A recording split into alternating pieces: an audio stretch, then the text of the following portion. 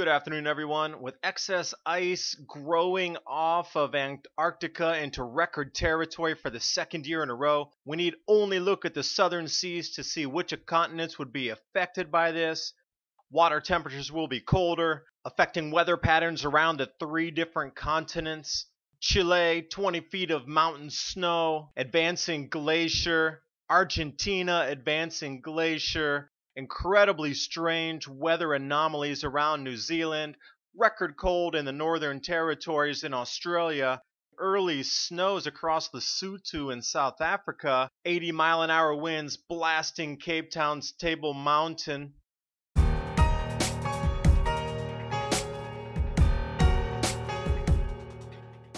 While the world focuses on the Northern Hemisphere and some minimal ice loss this year, there's been no real media exposure about the Antarctic ice reaching record for the second year in a row.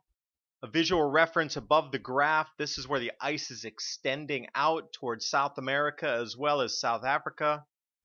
Taking a look at the different water temperatures here, I've compared the 2015 with the 2009 overlay. I've pulled out the individual areas.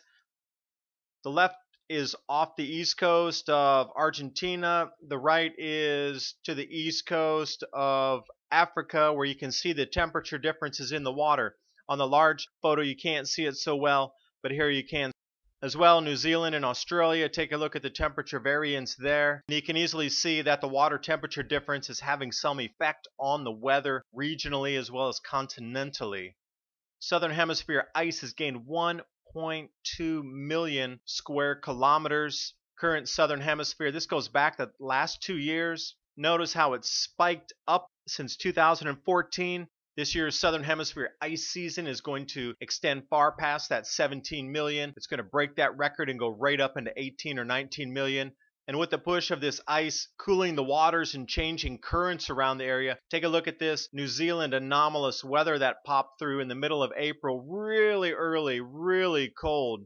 Some of the headlines going through: coldest record temperatures overnight, road crews working flat out to keep the roads open. It's heavy and it's very early and it's very cold for April. Nobody's expecting this. It's early. 15 centimeters of snow, half a foot. Leaves should be changing. That's about it. Snow-covered mountains, incredible chateau there. Kovai Bush in Canterbury. Take a look at the snow cover on the fields. That's pretty deep. Farm animals affected as well.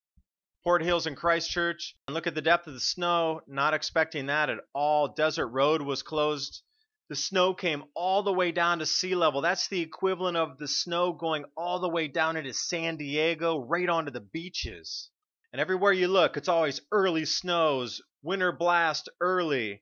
This is a picture in central Otago in 1903 in the middle of July. That would be right in the center of winter, but look at the depth of snow that they received in New Zealand. Will it repeat this pattern?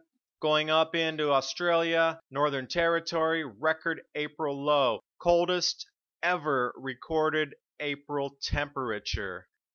We're just looking for the signs around the Southern Ocean. Argentina and Chile, if there was anything going on there with anomalous temperatures, it would pop up. Oh, 20 feet of mountain snow in 5 days. That counts.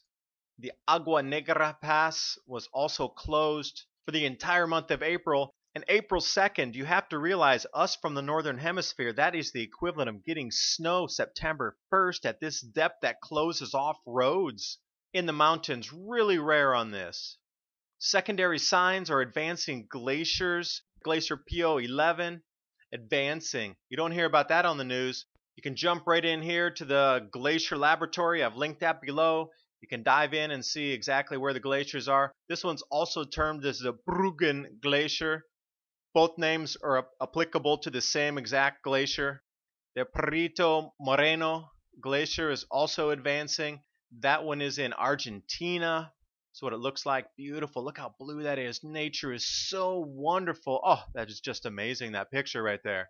Speaking of wild weather in Argentina, April 3rd, this is so early in the season. They don't even usually get any kind of dusting or cold temperatures until May, like late May. This is 2 months early.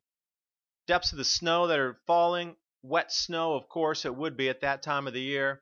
This is Rio Turbio and El Calafate. Jumping over to South Africa and Lesotho, April 16th. Some of the heaviest snows are coming down in the red circle, a little bit south of Lesotho there. Here's some pictures of what the Afriski Mountain Resort in Lesotho looks like. Shouldn't have snow this early, definitely not. They're so stunned in the media that snow hit the country in the middle of autumn.